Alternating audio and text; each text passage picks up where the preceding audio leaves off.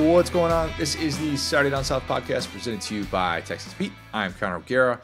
Will, the sky is falling in Tuscaloosa, in case you haven't heard. Not really, but depending on which Georgia, LSU, Tennessee, or Auburn fan that you talk to with totally unbiased opinions, they will definitely let you know that Bama is going to be a bottom feeder SEC program after the transfer portal window claimed both Caleb Downs and Caden Proctor. TBD on where those guys end up. We will eventually get to that. We're going to have a little bit of Caleb Downs discussion, by the way, with Aaron Murray. He will talk about the return of Carson Beck, year one of Bobo, a little bit of Saban, more stuff with him. We have our jersey contest. I am repping an Ernie Banks Cubs jersey. Yeah, right there. All right, man. See, this is the thing about you. That's what I was joking about the Midwestern politeness, because you're like, you just won the competition. Ernie Banks throwback. I knew you had some gas. I knew you had some fire back there. I will save the story for later, which I might have told at one point or another, like way back in the day on these airways, but we'll save that for later. And then just kind of a mini housekeeping announcement. I know we've had a lot of those lately, but just want to keep everyone up to date kind of on the thought process, what exactly we're thinking, what to expect from us this offseason. But first, Will, fun exercise today. We're going to get to the Bama part of this at some point, maybe we'll see. But we've talked about a lot of different things with the 12-team playoff and adjusting expectations. So I thought it'd be fun today to do the 8 SEC teams who deserve playoff expectations. Does that seem a little bit hopium-ish, kind of? That's the point. It's talking season. It's silly season. That's why I love the offseason in August and September, because it's like everybody's got a shot. It's, you know what? In the 12-team playoff era, that has never been more true. Everyone's got a shot, or at least some teams do. It is weird to say out loud, 8 SEC teams deserve playoff expectations in the 12-team playoff. But even if you haven't changed your own expectations, you're still thinking about stuff that happened this past season. You're still looking at this area on your roster and saying, we got to hit this in the portal. We got to be able to do this or that, whatever. We all need to mentally reset for this new era of college football. So like now is a great chance to be able to do that in the beginning of 2024. As college football fans, I think we actually adjust better than what we're given credit for. There's kind of this stuck in the mud, set in your ways. This program is, destined to succeed because they won national championships in the 1930s. And I think there's a lot of that goes around. I actually think we adjusted to the 14 playoff really well. And I think even though there are going to be moments that frustrate us with the 12-team playoff, I think there will be a lot of adjustment that we as consumers do, because guess what? That's our only choice. And we will. That's what we always do. Yep. When I say that 8 SEC teams deserve playoff expectations, I am saying this knowing full well that the SEC will not have 8 teams in the playoff. Okay. I know that. Very, very well aware. Not going to do that thing. That would be a wild bracket to just throw out there and just see how long it takes Cannell to circle back around to it and find it. Who does follow me on Twitter, by the way. So we could definitely find that and just have at it. Would just love to see the response with no context whatsoever and just fire that off. Not going to do that. Not putting that into the universe. It is nearly impossible. Even if the 5-7 model is approved as expected, they're kind of changing what they're going to do. Not that the Pac-12 no longer exists. The expectation is that we'll have the champs of the SEC, the Big Ten, the ACC, the Big 12, as well as the top-ranked Group of 5 conference champ. Those teams will get auto bids. So technically, in that world, we will have 7 at-large spots. Add that with the SEC champ. There can be 8 teams in the playoff. It won't happen. It won't happen. It's just impossible. Well, listen, if we're adopting the 5-7 model, then Florida's one. Are they? They did go 5-7. Yeah, they did go 5-7. Gosh, it's when you don't make a bowl game, I have to do that very brief thing where I'm like, gosh, what was your record again? Right, because the game's missing. Yeah, right. Exactly. That's a really good point. You hit on something really critical, though, and I think this is a great reset, which is like playoff expectatations. I personally, I'm like, looking at LSU, okay, I predict this to be a down year for LSU just lost the second best quarterback in, LSU history. Playoff expectations. So how does that translate to, like, I know you talked about the amount of teams, but in a given year, what is that usual bar? If you can kind of look back the last couple of years, because this year we did have a little bit deeper of a field. Some years it might be more teams, sometimes it might be less teams. Playoff expectations, what exactly is that? I think if you're looking at it just from a playoff expectations, who has New Year's Six Bowl hopes, it is different now with 16 teams in the conference as opposed to just having the 14. This year, the SEC had 4 teams in New Year's Six Bowls, and 5 if you want to retroactively count Texas as like part of that group, even though they didn't play in the SEC. But I believe that the SEC usually will put 3 to 4 teams in the 12-team playoff. And maybe like the outlier years will be 2 or 5, kind of on those ends of the spectrum. There will not be a year in which the SEC only has 1 team in the playoff. I'll go on record. I'll say that now. Even if you look back at, 2015, 2016, where that East champ was just a downtrodden Florida team. I shouldn't say downtrodden Florida team, but it was a Florida team that we knew was not on that level. There still would have been somebody from the West that would have been better for that spot. Like I think LSU in 2015 would have been part of that discussion as well. Mm-hmm. So like there will not be a year in which it's just one SEC team. So I feel good saying that even in the leanest of years, the SEC will have at least 2. And I think there will be years where they will have 5. I don't know that 6 is quite realistic because of how much, cannibalism there will be within the SEC. But does that kind of make sense? That's not really talking about expectations, more so what I think the year end result will look like. No, yeah, and that's the whole thing is that I'm trying to think, so is it compare and contrast to New Year's Six? I mean, is that if you said your team wanted to go New Year's Six, it's about the same. Is it harder or easier? It should be the same, right?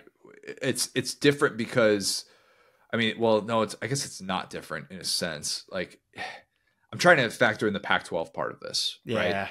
And I think it'll be a little bit different from that standpoint.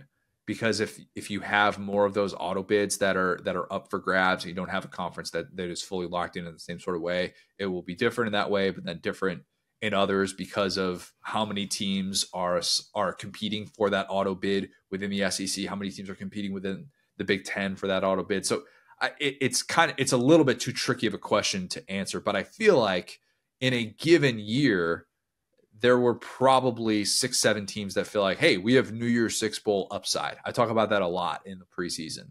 Yep. And this year, getting to 16, though, I do feel like there are 8 teams, which I will get to in a second here, that have that. Yeah, I think that's, for now, I think the best, exactly what you just said, is right about New Year's Six. It goes into the Pac-2 in the auto bids and how they really truly do end up breaking that up in the end. Because that's the funny part of it, is that an entire conference has just imploded. One has grown larger. Well, 3 have grown larger, right? Also, the Mountain West, I guess, has also grown larger.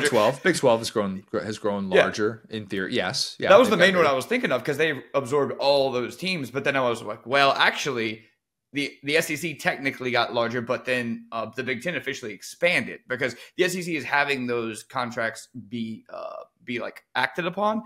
But the Big Ten fully added teams, so did the Big 12. So point being, they might go in and say, okay, well, this whole Pac-12 situation doesn't really make a ton of sense. But as far as what we know now, it does feel about like New Year's Six. And every year there is a team, right? And, whatever, LSU was probably that team this year where you're like, this feels about like a New Year's Six team, but it's not really in a New Year's Six bowl. That style of team could still as well be left out of the playoff. Correct. Yes, very much could. And today's exercise is not predicting the 8 SEC teams that will make the playoff. That is not what I'm saying. It is saying that these 8 SEC teams deserve to set their preseason expectations at making the 12-team playoff. In other words, if any of these teams miss the 12-team playoff, they're entitled to varying levels of disappointment. Yep. Fire your coaches, Paul. If you're one of these teams and you miss the playoff, fire some coaches. There will be. There will be, because that is the way that this sport works. So it's not to say that it's playoff or bust for every team that I list, because bust implies that the season was a failure. Like if Oklahoma goes 9-3 and Jackson Arnold looks like the real deal, but the Sooners are barely on the outside looking in, it's kind of similar to what they experienced this year. I'm not going to sit here and say that the season was a total failure like I did with Florida when they lost 5 in a row to miss out on a bowl game. varying levels. Can't be so black and white. But yes, disappointment is fair for these teams, these 8 teams, if they make the 12-team field. Does that all make sense? Yes, and I will say one thing. I mean, playoff appearance will make and break so many resumes. Exactly like what you just said. Like, if there's a weird situation where a team like that gets shot, like one of the Florida teams you talked about under Mullen gets shot into a playoff, it's like, we're coming off a playoff berth. We were right there. We were competing for a championship. Versus, let's say you had, LSU's season from the last 2 seasons, really, where you were a non-New Year's Six team, but you were still a good team. It's like, well, Brian Kelly hadn't even made the playoffs yet. I mean, what's he doing? So I think that's actually a pretty interesting part of it. That just these slight little tweaks could make your season a success or a failure, not even based on team quality, but competition, also competition with the SEC. We saw a little bit of a weird year, well, maybe not going forward last year, which was, we had Mizzou jump up. We had Ole Miss jump up. We had, random more or less teams really in the thick of it, which will push, an LSU down. Didn't push Georgia down to the SEC championship. But those teams at the top, an Alabama going, having 3 losses or being an okay team wouldn't have been automatic in a year like last year. You know what I'm saying? Yes. Yeah. The varying levels of spin zone will be fun to watch. Very, very fun to watch. And probably not a whole lot of variance in the way that some will make it seem like there actually is. Okay, so let's start with this list. And this is in no particular order, but let's start with Georgia. In each of the last 7 years, Georgia would have made the 12-team playoff. In each of the last 7 years, whoever Georgia would have faced would have been like, crap, Georgia made the 12-team playoff. Kirby's got 4 losses in the 2020s decade. 3 of them are to the guy that retired last week. One of them is to a guy that's in media now that's been on this very podcast. Shout out to Dan Mullen. The last active head coach, I know Marler tweeted this out as well. The last active head coach to beat Kirby Smart was Tom Herman. Sugar Bowl, end of the 2018 season. Yep. Pretty crazy. Who could forget? Pretty crazy. Not a single person who has handed Kirby Smart one of his 16 losses as a head coach is at their current job. The only ones that are still at Power 5 programs right now, Hugh Freeze, who beat Kirby when he was at Ole Miss back in 2016, and Gus, who beat Kirby, obviously, when he was at Auburn in 2017. Dogs are shaping up to have historically dominant defense, especially if they get Caleb Downs out of the portal like everyone's been talking about. The entire front 7 from the Orange Bowl is back. I am really optimistic about some of those young pieces. And obviously, the return of Carson Beck, very, very big. Trevor Etienne, we've talked about these things. We don't need to waste any more time on this. Georgia deserves to have 12-team playoff expectations. Any pushback at all? Not at all. And yeah, I would say, it would be a massive disappointment. I will follow. When you do the positive, I'll do the what if. That would be a massive disappointment if they do not make a 12-team playoff. Especially in the first year of the post-Saban world. That would be like, what's going on? Like, what? This is not supposed to work. What are you doing? Kiffin and Drake are just kings of the SEC, randomly. Left is right, right is left. Yeah, no. Okay, next team, Texas. I'm going to admit that I might have been slightly too bullish on Texas in my preseason rankings to have them all the way at 2. If I was doing, again, I want to redo on that just because so much changed right after those came out. I was like, crap, I wish I'd waited just another week to be able to do that. Might even have Ohio State up there too with all the guys that they have coming back, which is just kind of crazy. But I still do love the fact that Quinn Ewers is coming back year 3 with Sark, 4 returning starters in the offensive line. They lose Murphy and Sweat on defense, but they are loaded with experience behind him. When you beat conference opponents by an average of 3 scores and your 2 losses go down to the wire, neutral site games against teams who won double-digit games, you know that you're not a fluke, okay? This was not some random one-off type year for Texas. This was a sign that they very much look like they are one of the premier programs in the country, which, look, I have been the guy that has always pushed back on that, Will. You know I love a good Maryland joke when it comes to Texas. Oh, yes. Like, oh, God, there are no shortage of horns down moments that I have just sat here without a dog in the fight and cackled. Just including, honestly, the best one might have been last night. That was incredible. Look, we're going to get into how much hoops we talk on this show. But yes, I will be one to say, if you throw horns down at me, I will not call it classless. I'll just say that. Okay. I'll just say that. But yeah, I mean, by the way, that's not even mentioning the fact that Texas went into Bama and won that game by double digits. Of course, you lose Bo Davis on the defensive staff. But other than that, a lot of continuity within that coaching staff. I always like that. And as we talk about playoff expectations, it is appropriate to actually talk about the schedule. It is not appropriate to talk about the schedule when we are ranking teams. But when we're talking about playoff expectations, schedule is very, very important.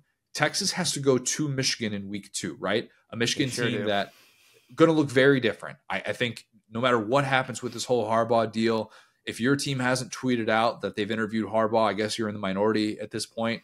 Maybe my team hasn't tweeted that out yet. Maybe I have my phone set for I wish alerts. our teams would interview Harbaugh, don't you?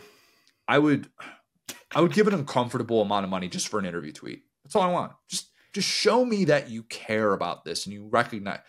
Anyway, I'm going to get mad. Don't worry, Connor. They stuck with Dennis Allen and Kevin Ward instead, all right? Matt Eberflus, Kevin Warren, different reasons why they frustrate me. But yes, I get the point. But yeah, Michigan's going to look really, really different. The time of year is not going to really hurt Texas in that matchup. So it's more winnable than it could have been. And after that, though, Texas's only true road game until mid-November is at Vandy. So yeah, only 3 SEC road games, and it's against teams who were a combined 13-24 last year. That's nice to the new kid. That's really nice to the new kid. Texas can go 1-2 against Michigan, Oklahoma, and Georgia and still have a very favorable path as a 10-2 team. Like regardless of what happens, SEC championship, if they get a berth or not, that path to a playoff as a 10-2 squad would very much be there. Man, that is actually going to be a record breaker for who do I root for in this Texas-Michigan game. Because Texas is still like up and coming. It's not like a Bama where I'm like, okay, you guys are inevitable. If you want to go to Bama, you're going to go to Bama. Texas is like actually right there fighting with UGA, LSU. I guess OUs are still there. I don't really think they ever left as far as being a top tier program. But yeah, I mean, okay, now when we talk about expectations, you talked about a team that won a big game, made the playoff. I know what you're going to ask. Get to it. Get to it. If they have expectations of a playoff and they would be disappointed if not, does that mean that they're officially back? If they get to a playoff this year, consecutive playoff berths, Texas is back. Okay. That's it. Then, and it also ties to what I was going to say, which is that, I think they expect it. I think it would be disappointing if after you make a 4-team playoff, if you don't make a 12-team playoff, you could talk about the SEC, and that's a huge part of it. Because at the end of the day, there's no, I can't even say Kansas, because Kansas is a tough out now. There's no, UCF, I hate to say it, in this conference that is like, oh, you can go down there. I mean, their first Big 12 win came in like November, not breaking any news. But point being, like, it's harder to coast, especially with it. So maybe depending on how the losses fall, it's like, maybe this team just snuck up on us. But I think with that, as favorable as schedules you're going to see in the SEC, that's the other part of it. It's almost like a transitional schedule. Yeah, I think the boys in Austin would be pretty disappointed if they didn't make a playoff this year. Speaking of favorable schedules to get to the 12-team playoff, Ole Miss. If not now, when? That's the biggest thing. It's the biggest thing. If not now, with Nick Saban out of the conference, out of the sport, the playoff field tripling, when will it ever be more appropriate to talk about Ole Miss having playoff expectations? Outside of the Judkins transfer, this couldn't be lined up much better. It really is setting up well for Ole Miss. I've talked about how much I love the portal additions on defense. We don't need to go down that road. For my money, Ole Miss, the best trio of pass catchers in the SEC, with Trey Harris, with Juice Wells, with Caden Prescorn, who, by the way, Caden Prescorn, he's going to be 25 years old next fall. Think about that. He's not like that cat on Miami. He's coming back for year 9. So he's not the oldest tight end even in Power 5, but old. The second oldest tight end about, good point. So you know all that. But Ole Miss, that schedule, that's a big part of this for me. Originally, I pointed to the no Bama thing as being huge for Lane, not as much of an automatic loss. Obviously, that's a little bit different now. Still, Ole Miss only faces 3 Power 5 teams who lost fewer than 6 games. At LSU, a team that it beat. Going into Death Valley is different. We know that. Oklahoma at home. Georgia at home. Like I said with Texas, Ole Miss can go 1-2 in those games and still have a pretty good shot to be 10-2. And by the way, that's what they were last year. And I'm banking on this team being better with more experience and a more favorable schedule. So playoff expectations for Ole Miss are very fair. So this is a very fascinating one right? Because so much is happening that's putting me in a position of like, okay, well, what can I think about Ole Miss? And part of it is that hard ceiling that we talked about with, Kiffin can't beat Saban. Now, again, Kirby, pretty much 90% of Saban, 95, like we talked about. But here's where it really becomes interesting. So if you're Lane Kiffin, you've had, I guess, it was 3 productive seasons. I mean, that one season where he was like trying to get the Auburn job, I think we can honestly just, as much as I hate to be this guy, kind of just not count the back half of that season. Because if you take that part of that season and you take almost the rest of his time at Ole Miss, it sticks out to me. Because I don't know if he wasn't focused. I don't know if the players weren't focused, but they were losing games. I mean, they blew like this insane lead to LSU when they were just at that point a better team. But then they had that nosedive. They had the weird Mississippi State game. Like, it just felt like if you take that part out of it, and that being said, now you're building on year 4 of solid, non-embarrassing football. This is going to be year 5 for Lane. Right. The only 2 coaches that have been in the SEC longer than him are Kirby and Stoops. Mm-hmm. I'm amazed that you just went to bat for Lane in a very like PR spin the stat sort of way. I don't think I've ever seen you do that. That is a first where you're like, just take away that part of the year where it looked like he was interested in you. I mean, I'm just saying, when they played LSU, they were ranked number 7, right? And then the whole season, but we know why. That's the deal. This team is not playing like themselves. Why? Compare it with the rest of the data. Well, obviously, Lane Kiffin was seriously considering leaving Ole Miss. I think at this point we could say the amount of hoops they had to jump through to keep him there. I mean, their AP high last year was higher than this year. That's the thing. So at a point in the season, they were looking like one of those teams, and they fell through. So if you look at those last years, and he's not going to leave, right? So you take that variable out.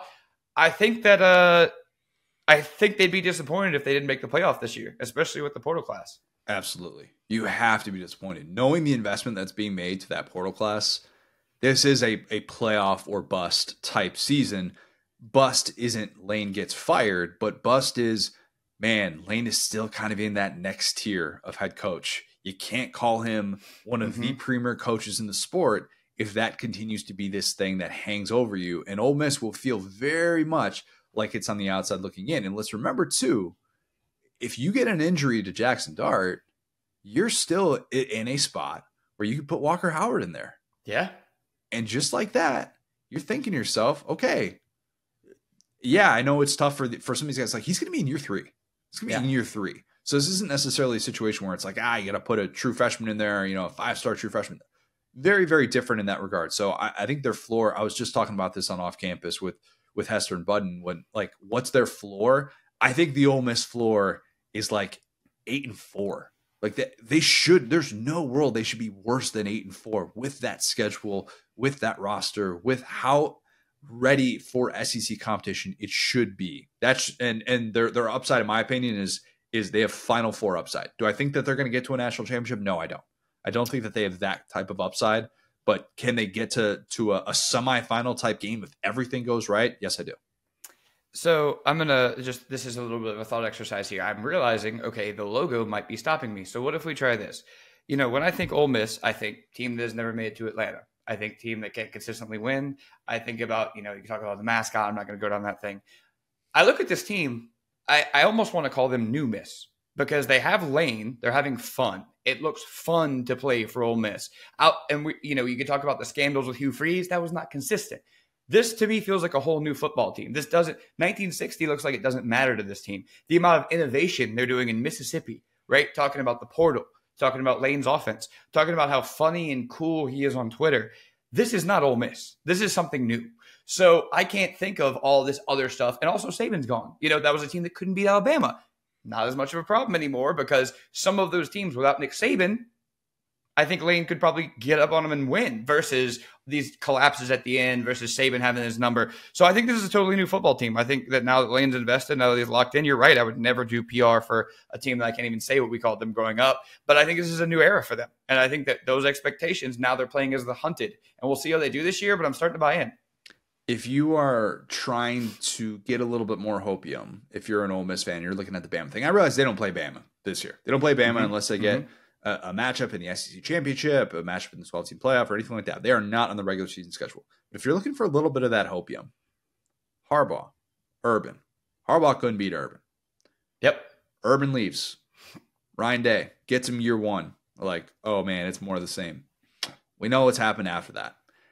That difference at head coach, I think it matters. I really, really do. And TBD on whether or not that means all of a sudden Ole Miss. I'm not saying Ole Miss is going to rattle off 3 in a row against Bama. I've done more defending of Bama, but it is something that is significant, and I don't think it's just simply the logo that is getting in the way for Lane. Yeah. Okay. You talk about new Miss, new Zoo. That is Mizzou.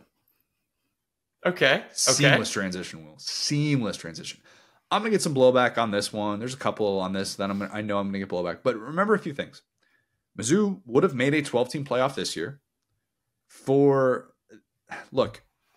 It is kind of like Ole Miss, right? Very similar in that you have a mobile, multi-year starting quarterback coming back. You have an electric, bona fide wide receiver one when healthy, and along with some nice complementary options.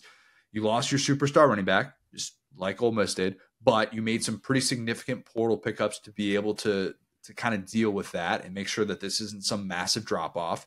The questions will be on defense, where obviously like replacing Blake Baker, that's going to be a challenge.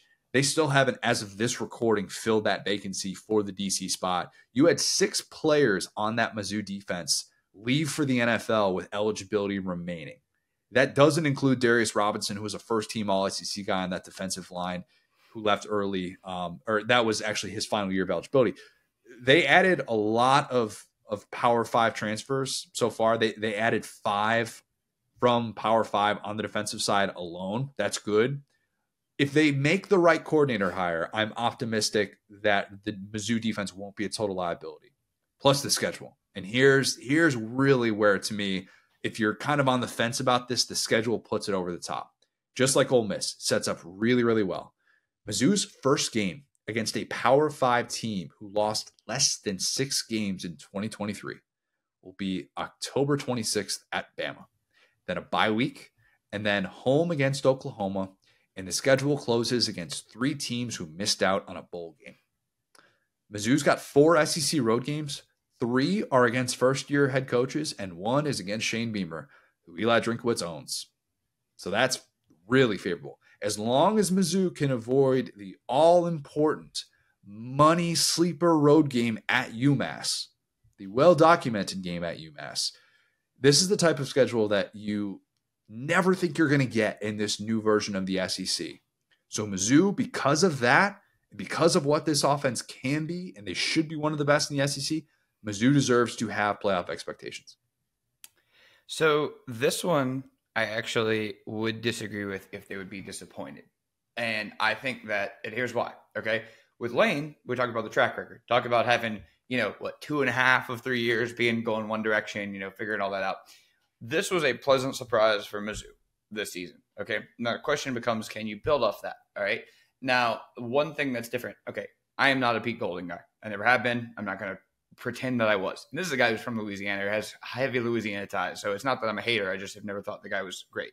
That being said, they were able to hire a guy like that. Mizzou, got their defensive coordinator poached. And then kind of the rhetoric was, well, he wasn't actually in charge of the DNs or the recruiting. That was Peoples. Well, then Peoples got poached too. And so where I'm sitting here is that this feels like a little bit of a down year, because they're going to have to reload that defense. You talked about losing all those guys, losing all that continuity. I think their offense will be, maybe as good, but their defense not having Blake Baker, not having those guys, having all these portal guys who don't even know who their coach is, right? I think that level of instability can create things. And also, listen, if you're a Mizzou fan, you know this better than me. There is always just that little bit of element with Mizzou, like almost losing the Florida game, or it's like, you guys, come on, you're so close. And last year, they won that game. They hung tight with LSU. They beat Kansas State. You could go through and talk about that amazing bowl win against Ohio State, which I thought was so great. But the news cycle since then has kind of proven this might be a year to step back and then build for the future, because while losing all those guys, while losing Schrader, right, while losing the defensive guys, it doesn't feel like they're about to get over a hump. It feels like they just reset expectations, and now they got to reload to break through that ceiling again. I don't think that Mizzou is as good at the quarterback position as these teams were. But my question is, can Mizzou follow a path that is like what we saw with 2021 Ole Miss, a team that, look, Matt Corral pre-injury that year, you can't tell me that wasn't one of the best 4 players in college football. He was incredible, absolutely awesome to watch. A team that I kept saying throughout that entire offseason, like, can this defense just flirt with mediocrity? Just flirt with mediocrity, because, yeah, you're going to have to score a lot of points, but if you can just get to that place where you're a middle-of-the-road defense and you're like, we got a top 10, top 15 type offense, there is a path to 10 wins. There is. I do think that all those questions about the defense are worth asking, right? And it does make me very, very nervous. I don't know what my post-spring ranking of Mizzou is going to be nationally, if I'm going to have them in the top 10 or not. Not going to have Arizona in that top 10 anymore. Might have to get back to my Utah love. I don't want to call Utah my side piece, but they kind of are. I love me some Cam Rising. We know this. But they're going to be a tricky team to have to rank because their floor for defense is basura. It is. Yeah. We mocked that 2021 Mizzou defense with Steve Wilkes every week, Will. Oh, man. It was so bad. And that's why we gave that staff that came in with Blake Baker so much credit, because you're like, wait a minute, they have this guy. They're making this play. That they're not just getting trucked in the run game constantly. Oh, they actually have these NFL guys at corner that can go up and make a play. They are going to have a massive question mark. But if they get that hire right, and you could just get that guy that flirts with mediocrity, that's what this team will need to be able to navigate the schedule to get to that place where it can be a 9-10 win team and have that shot at the 12-team playoff. That's kind of my point with this. But I agree with you. The downside is there if they do not answer those questions on defense. Yep. Can we go to LSU? Sure. Let's do it.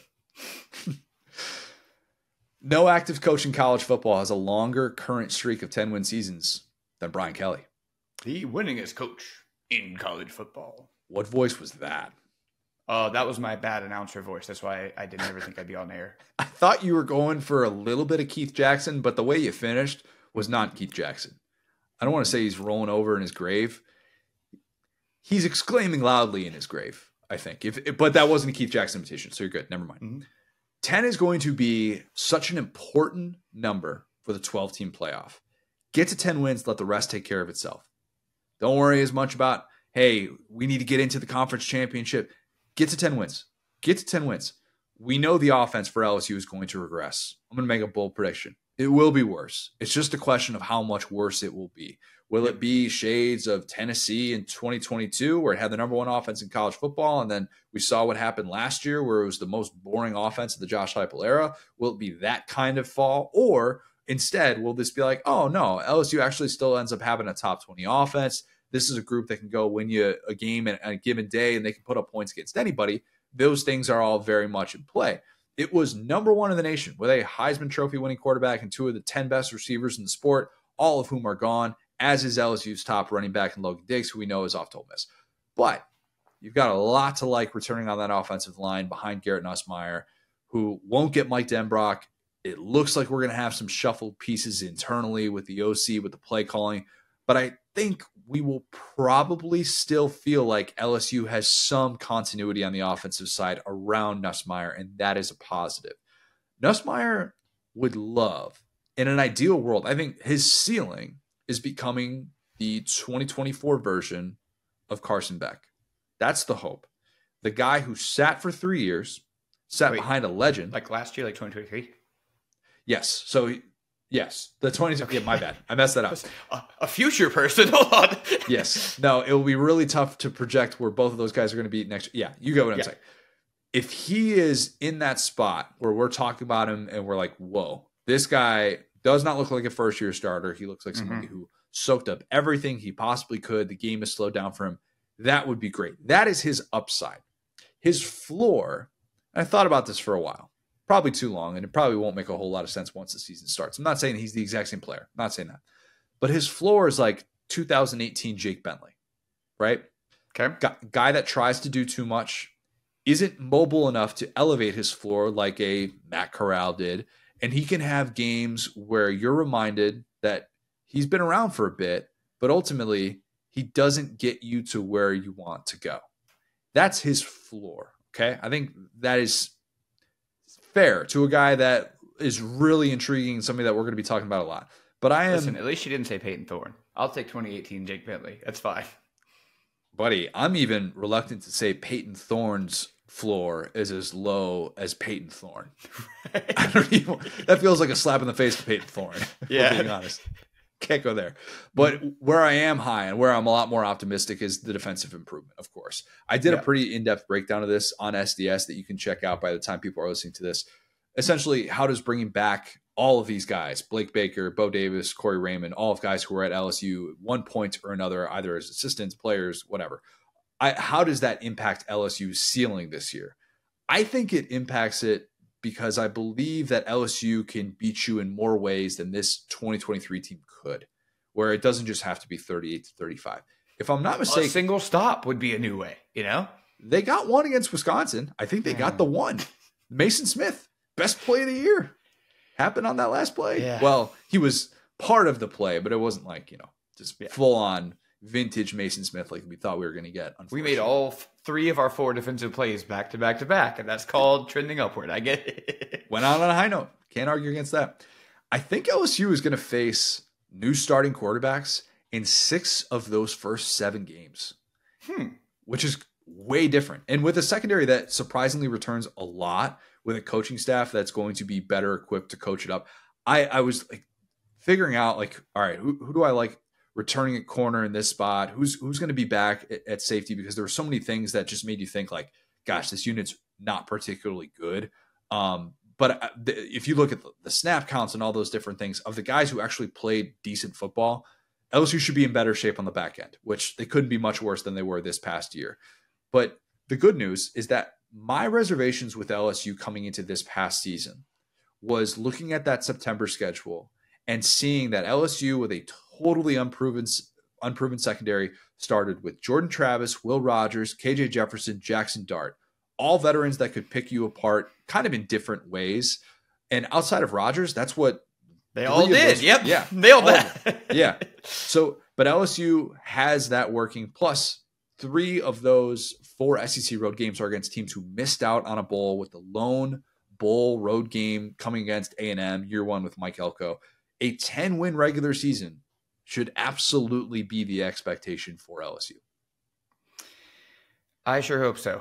I think a couple of things about this team, right? So number one, and remember I said a couple podcasts ago, LSU is the most interesting team in the SEC, and that's why I'm so interested in them, because they're replacing the best offense and the worst defense in the conference. Well, now Alabama is the most interesting team for sure, right? So I try to not get in the LSU wormhole, but I think some of this stuff does matter. And part of that is, okay, on offense, could not be more thrilled. Okay. Coming back with, looking at the last 2 Coach O offensive lines. Okay.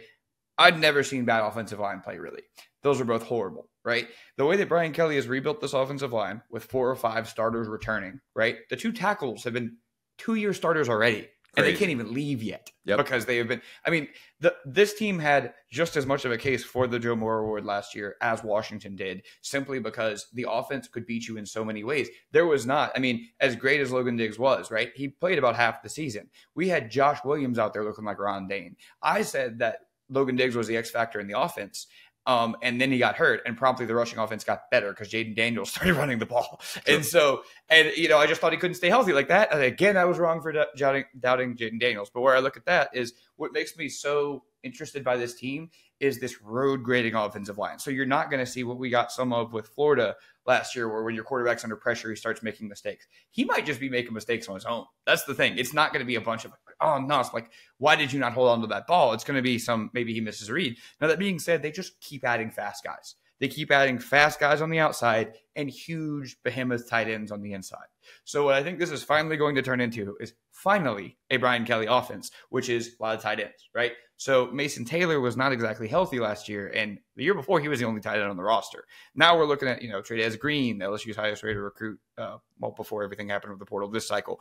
We're talking about all these guys that have been in the system learning how to play tight end. So I think we're going to see more 2 tight end sets. I think we're going to see more power, and we're going to see the guys on the outside, talking about CJ Daniels, the transfer from Liberty, Aaron Anderson, all the guys coming back, Hilton, my guy. But there's one guy in the offense that I think is not being talked about enough.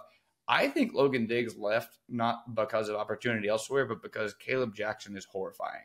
That was the guy that ran over that Mississippi State player. That was something's up graphic. with that guy. Yeah, something's up with that guy. That is a guy who, and he had a bad drop during the Alabama game. I get it, but there's something to that guy. I think the running offense, because of the offensive line, now you're going to have year 2 of Jackson. I think the running offense will actually be better because the lineup was so strange last year. We just didn't know who was playing. We're not going to get any Noah Cain touches this year, unfortunately, which is the guy that, and we loved him, but at the end of his career, he was just so plodding that he was not a game changer. Yeah. Caleb Jackson could be that guy, and hopefully he can stay healthy. Now, I say that to say this. He's still going to take chances. We talked about that. He's still going to take chances. He's still going to have way more turnovers than Jaden Daniels, even though he's not running the ball or taking as many snaps. Now, that being said, on defense, Blake Baker plays this really aggressive style. I've talked about it before. You are accumulating these players to this style, and it's going to be risky. The style is risky. It's blitzing. It's sending lots of guys. You're going to have lots of guys in one-on-one coverage. I don't know who LSU's starting corners are as I sit here right now because so many guys got injured and played for Matt House, which is injury itself. It's like a mental injury that you don't know what we have. Zy Alexander was pretty good last year. We had 3 people go down before the season even started. We don't even know who the DBs are. That's why. And the other thing is LSU's not done it on the portal. They have money. They've been giving it to coaches. They had the one receiver like I talked about, but I don't know who's playing corner. I know it's going to be the same 2 sorry safeties. Might not be. They got the J.K. Johnson, the former Ohio State transfer who missed the entire year too. Like they have, and they had true freshmen starting in the bowl game at corner, which obviously is not ideal. But they actually have 8 or 9 guys that played somewhat significant snaps that you would look at and go, okay, these guys can't be that bad. They can't be that bad. Zy Alexander was a good player before he got hurt. And as tough as it was to watch at various moments, like how much of that is because, okay, well, they can't generate any sort of pressure whatsoever. And these guys are getting significant time to be able to throw. Like, I don't think there's any world in which Harold Perkins is playing twice as many snaps in coverage as he does rushing the passer this upcoming year. If that happens again, Blake Baker's going to be one and done at LSU. I'll say that. Man, yeah, just for the optics of it. And that was always the problem with Matt House, is just the failure to adapt. And he died. He got $4 million. He's better off than us. But anyway, yeah, he'll be fine, especially per talent. Anyway, but where I'm going with that is the defense, it will be better, okay? Will it be 80% better or 20%? That's going to lie in a lot of things. One position that is genuinely a position of need is defensive tackle. Both defensive tackles, we talked about it in one of the last pods, declared for the draft. They have Bo Davis. Hopefully they can go get some guys there. But LSU does not know who they have from a personnel standpoint because exactly what you just said, all these guys have reps. We've seen lots of the guys. It's all been pretty much bad reps because Matt House was a doofus. So we have Corey Raymond coming in. He's just now meeting most of these guys because they weren't here when he was. And, at Florida in his last 2 years at LSU, it's not like he was this great schematic fundamental coach. I'm not going to pretend like he's Dave Aranda, like he's this schematic genius now that he's back on our staff. So all of that being said, the aggressive style, the opening door corner, the revolving door, Corey Raymond not being known for being a guy who can turn around a defense in 1 year. I do think the defense is still going to struggle next year, right? Especially with, again, no defensive tackles. And we'll see. But I think that the offense will probably be about 20% worse. If the defense could be about 50% better, which from the worst defense in America is really, it's middle of the pack is a better way to say that. They could be right there. But I will say that I do expect this to be a little bit of a down year for LSU just because last year they were able to ride Jaden Daniels. They have some first-time coordinators. They have changed all these different coaching positions. I think that 2025 is going to be a huge year for LSU, but there are going to be some moments next year where I really think LSU is going to not look like a good football team because of all the turnover. Let the record show, I said that LSU should have preseason playoff expectations and will. It's no. Yes. That's probably not fair. Okay. Yes. All right. And I will say this quickly, the LSU fan base, people on Twitter, national media, they're going to dump on LSU when they struggle next year, and they're going to be right because, here's a great transition from the last point. Mizzou has 7 10-win seasons ever. Brian Kelly has 7 in a row. Okay? When you bring that guy in, you have that expectation of a 10-win season. 10 is my number. It's not playoff. It's not any of that. If we can just get right back there, keep everybody in the boat for 25, then we can start talking about getting the defense playing winning football, not just surviving football. But I don't think you go from that horrific, terrible defense to a team that can legitimately compete for a championship. Now, I'm in the minority among LSU fans because I love my people, but they are really optimistic about that LSU football. But yeah, I think you have the consensus. I think most people would agree with you for sure. Okay. All right. I think that's perfectly fair. I don't see anything wrong with that. Let's go on Oklahoma. Mm-hmm. Part of this is based on this historical trend that I just can't shake. Oklahoma is coming off consecutive finishes outside of the top 10, which hadn't happened since 2011, 2012. The last time that Oklahoma had 3 consecutive years without a top 10 finish was 97, 98, 99. Basically, final 2 years of John Blake, first year of the Stoops era in Norman. Sometimes preseason expectations have history baked in. This one does. This one definitely does. But I wouldn't be saying that unless Oklahoma did not take a nice step forward in year 2 with Venables, which it did take a nice step forward. 4-win improvement. The turnaround against Texas is worth noting as well. You lose Dylan Gabriel. Jeff Lebby isn't running the offense anymore. There are a lot of Oklahoma people that feel like this offense, even though it was 4th in the country, is going to be just fine. And they will not necessarily shed a tear over the loss of those 2 guys, because they're really high on Jackson Arnold with 3 of those top 4 receivers back. They added Deion Burks, all Big Ten guy from Purdue. Plus, you've got 2 All-Americans that are returning for a Brent Venables defense. Danny Stutzman, Billy Bowman. After that group was horrible in year 1, and they improved by a touchdown per game. They actually didn't finish particularly well. I blame Noah Fafita for that. It's kind of tough to count Noah Fafita numbers against you, but nonetheless, we have to. I will admit, I am not projecting Oklahoma to make the playoff. I'm not doing that. But I'm saying, because of history, that is part of this. But the schedule, man, 7 FBS teams on that schedule won at least 9 games last year. That is tough sledding. Tulane, Tennessee, Texas, Ole Miss, Mizzou, Bama, LSU. 3 of those games are on the road. Neutral site for Texas, obviously. At the same time, there are certain programs that have enough 21st century success that we should just assume playoff in the 12-team era or New Year's Six Bowl is the expectation until they fall off a cliff and tell us otherwise.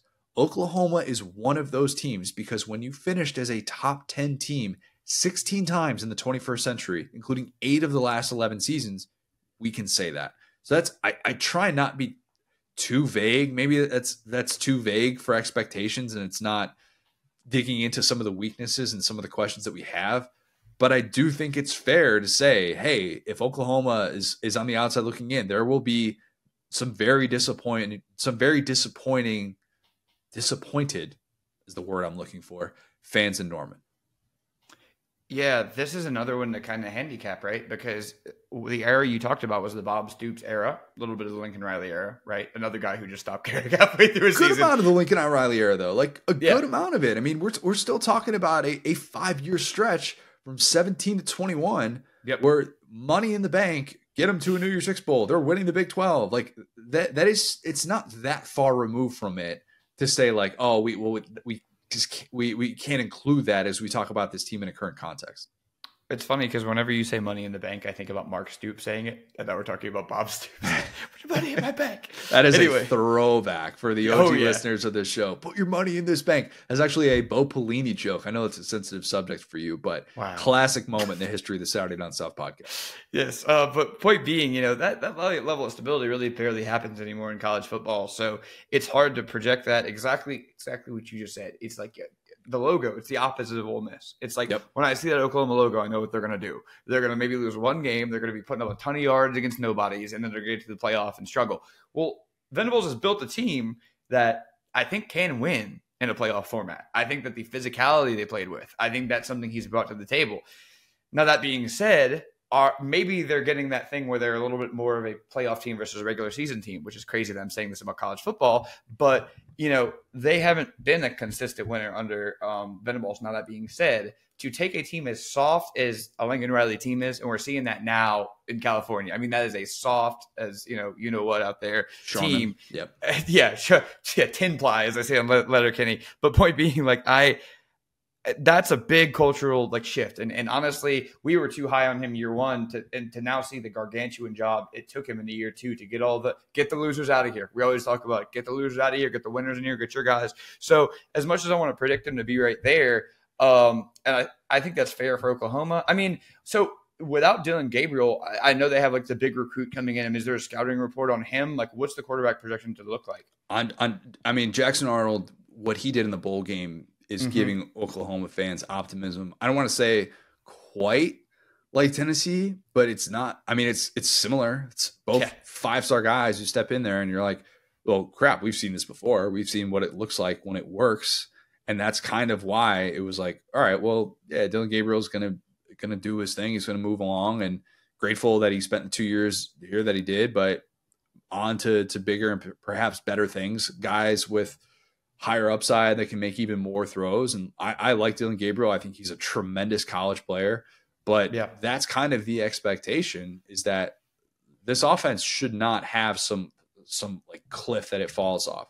Seth Luttrell, who is a psycho of a human being, the former North Texas coach, who's not going to be running that offense, like, they are still feeling like, hey, we belong. We're going to be part of this playoff hunt. We're going to be in that conversation. We're not all of a sudden just going to go back to being some 7-5 team, but the schedule is just tough. It is brutal for a first-time starting quarterback.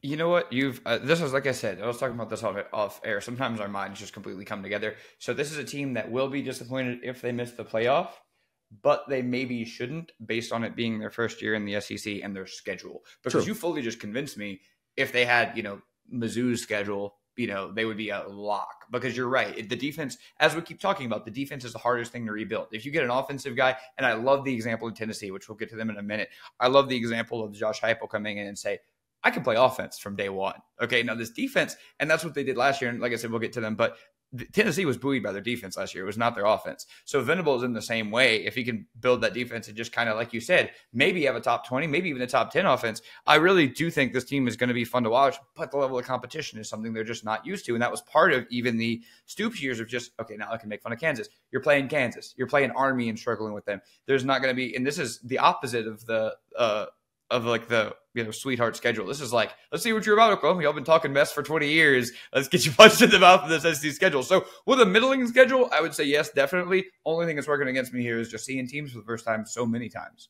Yeah, and it's worth noting, I don't really like getting into too many of the over-unders, those projections with regular season win totals, until we actually see post-portal, and so many different things can happen, and injuries and stuff like that. So that's kind of why we haven't brought that up. And Oklahoma's not going to have an over-under of 10 wins. They won't. Yeah, I'm telling you that right now. Neither will this next team. The Tennessee Volunteers will. Mm-hmm. I'll get pushed back again here, but here's where the logic lies. Do I think Tennessee will be better than it was a year ago? Yes. If the expectation is improvement, we're talking about a team that finished 17th in the AP poll.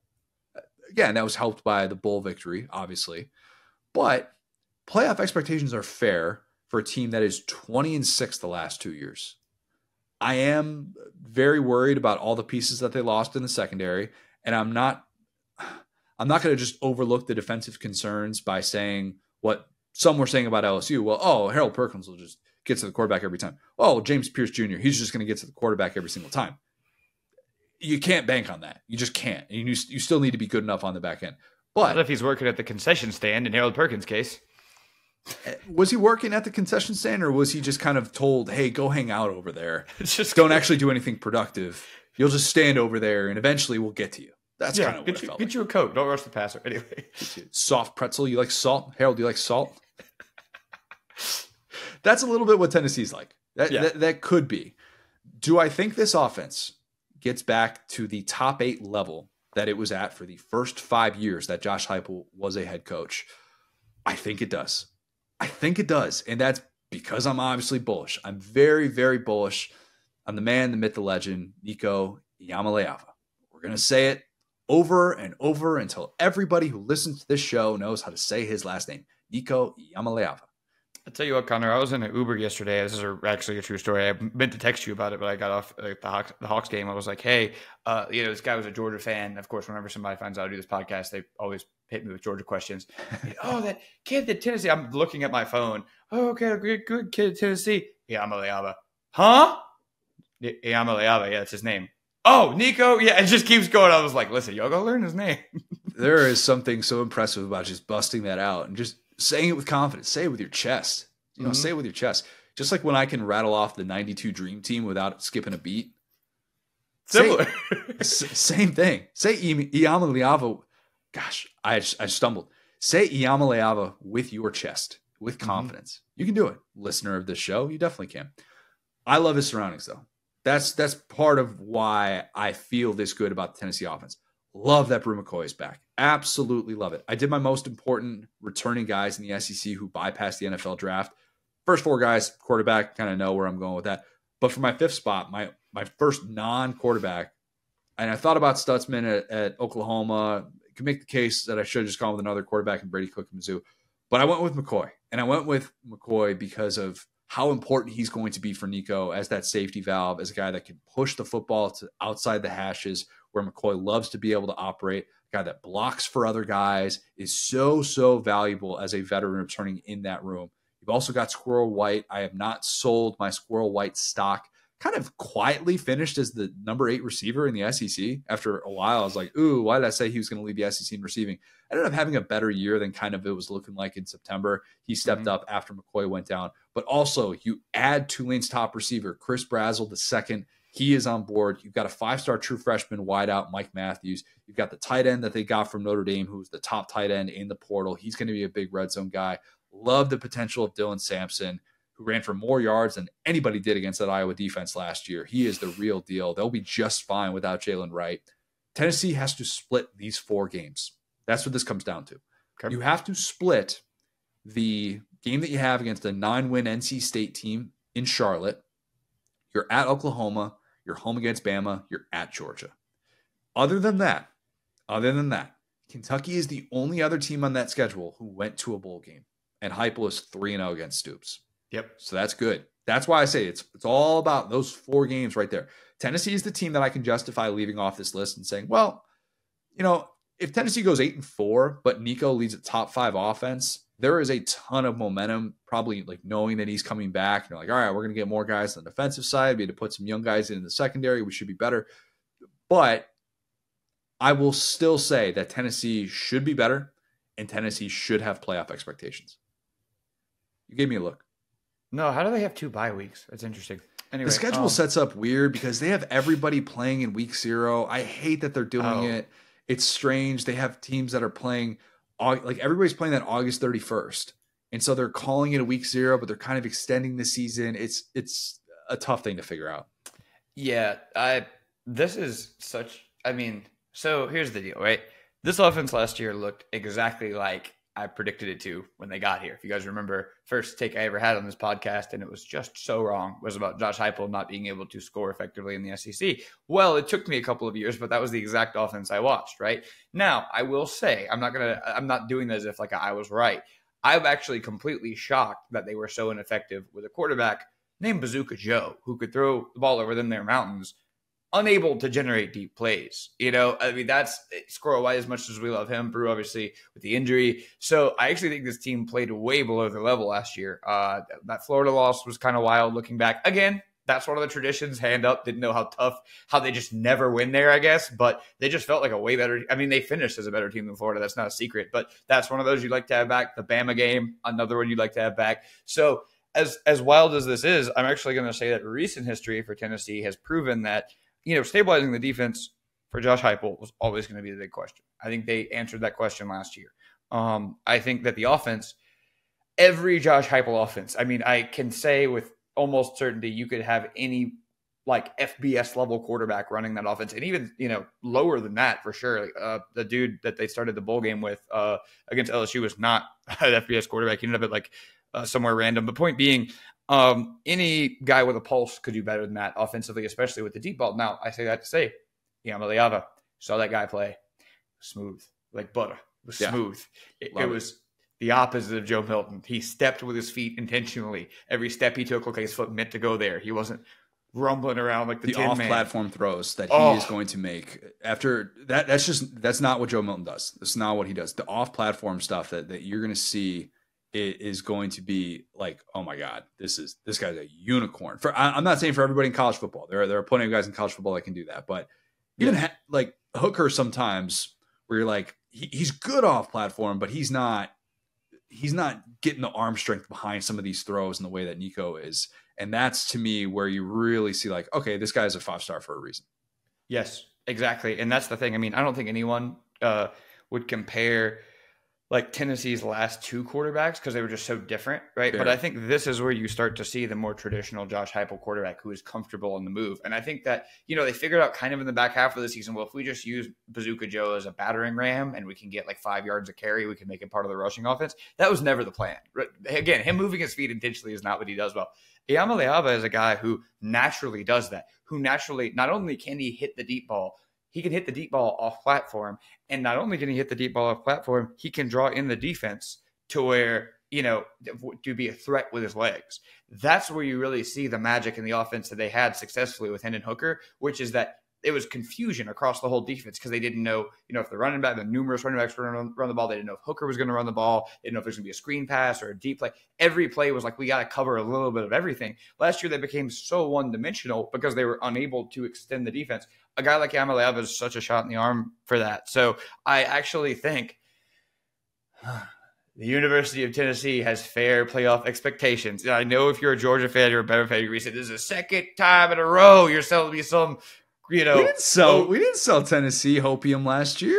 We did right. not. That's a lie. But I'm talking about Joe Milton, right? We were both like, dang, it would be good if he was good. We could not have anticipated how bad they were, the specific ways they were bad. Right? I think we were fair to Joe. I do think that we were fair to Joe with preseason expectations. He was still very intriguing, and that was still part of it, but we weren't sitting here saying like, this guy's going to get to New York. Yeah, 100%. You're right. It was almost, no, the media was overrating him and we were pushing back. You're exactly right. But the whole thing in the back of the head was, well, just look at the measurables. He might be something. With Iyamaleava from the jump, it's been, okay, this guy, when we saw him just in the Iowa game, which again, I mean, every Iowa, every big head coaching search, every big coaching search for a defensive coordinator has been, let's look at Iowa's guy. Let's look at Iowa's guy. I believe he won the Joe Moore Award, right? Like he was at least right there. Or not the Joe Moore Award, the Royals Award. The assistant coach. Oh, Phil Parker. Yeah, Phil Parker. Exactly. Yeah. And that's what, him and the Michigan guy, I was getting a little bit confused. But yes, that was one of the best defensive coordinators in America. And again, Iowa's issue was not defense. So him looking that way against an Iowa team that was it was kind of proving if it could hang in that type of situation and their offense couldn't get worse. So point being, the way that he was able to move in his first start, the way he was able to show confidence against such a tough defense, I think was a really big deal for him. And again, the ability to pivot and adjust the game plan with a quarterback like that when things aren't going your way. It's not just like run forward the way it was with Joe Milton. It's like, okay, plan one doesn't work. The scripted plays are going to work probably, even in the bad Heupel games. Against Alabama, the scripted plays work, right? And then, okay, the next thing, is that going to work? Well, now we'll pivot off of that versus being stuck to this busted game script. So I think Tennessee's offense is going to be very fun next year, and I think their defense, for the first time last year, they actually showed me that the Josh Heupel defense can hang in there without the complimentary football. Because that was such a big thing is when this offense struggles, they get off the field. And this defense was good enough. It was honestly underrated how good that front four, even front seven were to say, okay, our offense stinks, can't move the ball, and gets it back to you in 30 seconds flat. We're going to need to stop that for like 8 of 12 games. So yeah, I'm actually pretty big on Tennessee. I think they have expectations in their fans at this point, especially with a little bit of a down year considering 2022. I think they would be expecting a playoff appearance. 8-4 felt like a disappointment. Yeah. And if you have an offense that is opened up, then in theory, that should be on the table. Okay, last but certainly not least, A&M. I'm just kidding. It's Bama. Can you imagine? I was waiting on the Wigman pitch. I was like, okay, here we go. Connor Wigman. I'm not quite in the top 5 yet with him and my quarterback. No. Bama still should have playoff expectations. The playoff expectations for Bama are, in my opinion, one of those things that we need to see full evidence that this team is not part of that. Okay. And I realized the portal, everything that has happened is going to make some say that this is just not the program that it was. And it's not the program that it was because the greatest coach of all time stepped down. Okay. I thought about just talking about the portal losses, but I figured we'd get to it with this subject anyways. Losing Caleb Downs, Ken Proctor, significant, very significant. Downs is going to be an All-American coming into next year. Proctor and Booker were supposed to be the anchors of that offensive line. Booker is still coming back, but still. I warned everyone that Bama was always going to get hit by the portal with big, big losses because if you're playing for a new staff anyways, why not handpick your next staff that you want to play for and make more money doing it? So that was going to happen. I know that's not what fans want to hear. That's reality. It's also reality that it doesn't matter how successful you are, either recently or historically, you're going to lose guys. Last night, I watched Catholics versus Convicts for the third time. Oh, yeah. It's great. It's awesome. It's probably like a top 5 30 for 30 for me. It's that good. It's so unbelievably well done. Even mighty Notre Dame had a mass exodus after Jerry Faust left his surprising. He had that resignation that everybody was just like, wait, what? Like even the team didn't know. Like got to this press conference. It was like, yeah, I'm done after 5 years at the end of the 85 season. Lou Holtz in his first year basically told everyone, hey, we're going to be playing walk-ons. We're screwed. Actually, Rudy is a starter now, believe it or not. We called him back. He's 35. Rudy's playing 55 snaps a game. Buddy, get ready for it. They didn't take transfers at the time. They actually tweaked that policy. They also once said that if you couldn't get in as a student at Notre Dame, then you couldn't go there. But then Lou Holtz made up this policy where a guy could redshirt for a year, show that he could hang at Notre Dame academically, and then earn a scholarship, which is like a very 1980s Catholic school type way to go about it. But that's essentially what happened. He was in there making phone calls like, you better give this kid an A so he can get on this team. Yes. He's already here. You needed the influx of talent. You needed to be able to do this. That's what they did with their quarterback, Tony Rice. And my point is that nobody is immune to this. Nobody. And especially not now when transfer restrictions are virtually non-existent. There's the 30-day window where you're basically giving all these teams an excuse to be able to tamper. Shout out to the NCAA. We're nearly 3 years into this whole like immediate eligibility for one-time undergrads with NIL on the table. And has there been a single tampering investigation by the NCAA? I don't think there's been one. There was a quote to start the hearing about NIL today. A congresswoman said, like, I'm glad that we are now beginning to approach NIL. And it's like, yeah, we kind of are, aren't we? We're beginning right now. Like, what we don't want is pay for play. Like, what do you think this is? How do you think this is all going down right now? You know they're going to Miami, right? You know they're not there to win. Anyway. Yeah. Bama's going to get guys back in the portal. TBD on if that stupid, outdated rule for SEC transfers within conference play is going to be lifted. As you recall, you can't get SEC players to transfer within the conference in the post-spring window. That has to change. It absolutely has to change. It's stupid. But I'll save that for a different time. It's worth remembering. I saw David Hale retweet this. Bama had 7 guys hit the portal since Saban retired, which is still less than Arizona had with 10. It's still less than Washington had with 17. So while it feels like the sky is falling because of the names that we have seen in the portal, let's remember that other schools are being impacted by this as well. The good news for Bama, you've got Milroe back. You've got the guy that I brought up before, friend of the program, Tyler Booker. You've got Malachi Moore coming back for what feels like his 7th year in college. He's been there for a long time. There should be leadership. And Kalen DeBoer is 12-2 against AP top 25 teams in 4 years as a head coach, 2 of which were at Fresno State. For me, that suggests that he is not James Franklin, who in 10 years at Penn State has a total of 13 AP top 25 wins. Yes, I did take that as an opportunity to slander James Franklin. Or Lane, who in 12 years as a head coach, and we've said good things about Lane, so I feel like this is fine. This is balancing out. But in 12 years as a head coach, Lane Kiffin only has 10 wins against AP top 25 teams.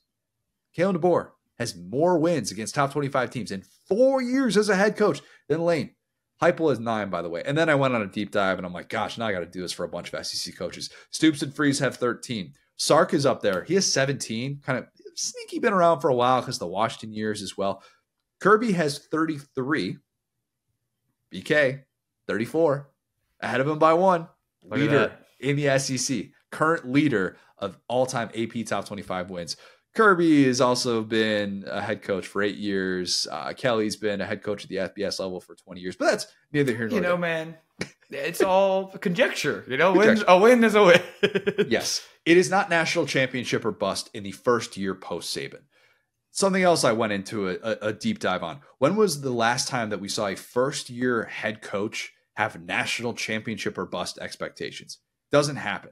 Like Larry Coker 2001 at Miami, because you're like, oh, 2001 Miami, you better win a national championship. Even they weren't preseason number 1. I think they were preseason number 2. Like year 1 Urban at Ohio State, they were on probation. They had the bowl ban. They were preseason number 18. Mark Helfrich at Oregon 2013, that's kind of a sneaky one. They started off number 3 post-Chip Kelly era because they had Marcus Mariota back. So many pieces returning from a team that finished number 2 in the country. Ryan Day 2019 is one of those as well, but first year Justin Fields is a starter. I don't necessarily know that it was fair to say that it was title or bust, but it's really hard to find those examples. Maybe Les Miles year one, like 2000. Like, are we talking about that 2005 team as national championship or bust expectations? Probably not, but still one of those that you're like, it's going to be in the hunt. Championship or bust expectations for a year one coach is not fair.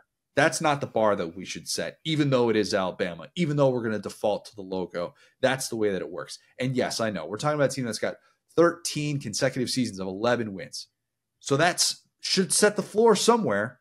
I am saying that Alabama deserves to have preseason playoff expectations, even though the 2024 schedule has road games against 3 teams who won at least 9 games, plus a home game against Georgia. Fair or not fair? I'm trying to do a good job finding these. What about Jimbo Fisher maybe at FSU? Mm-mm.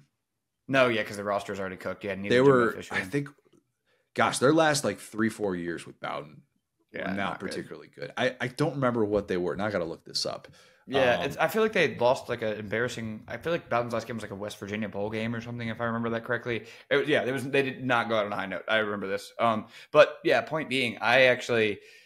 Now again, we get to the disappointment question. I'm right there with you. I think that it would be unfair to expect them to just overhaul this roster. Like I talked about it previously. It's like I don't think there was a lot more juice to squeeze out of this roster. I think they need to get new guys in.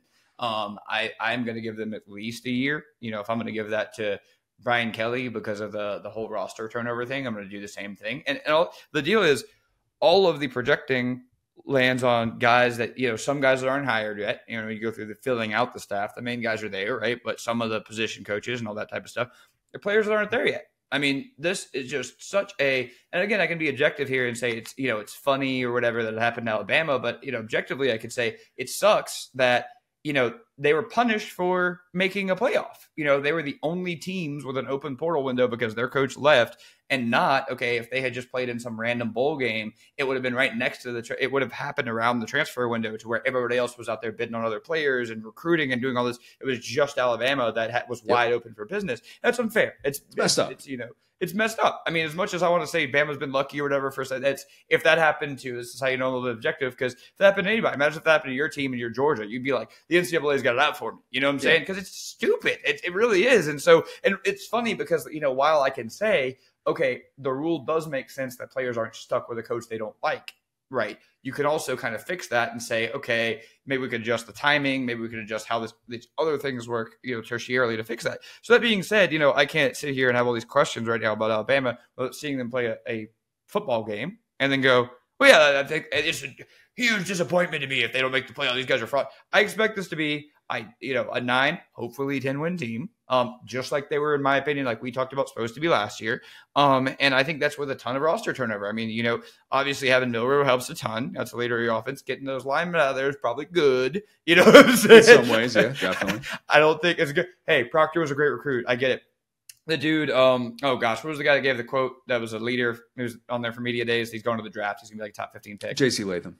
Yeah. J.C. Latham, hey, he's going to get drafted high. Whatever you guys did together, the center, get out of here. You know what I'm saying? Like, whatever you guys did together, you need to blow it up. That's what LSU did. They started the freshman to tackle. Like, I don't care what you guys did. You sucked last year. So that might be a good thing. But point being, we haven't seen this team take a snap. We haven't seen who the starters are going to be. Most of them, might be on the roster, but the key few, how many starters are really impact players?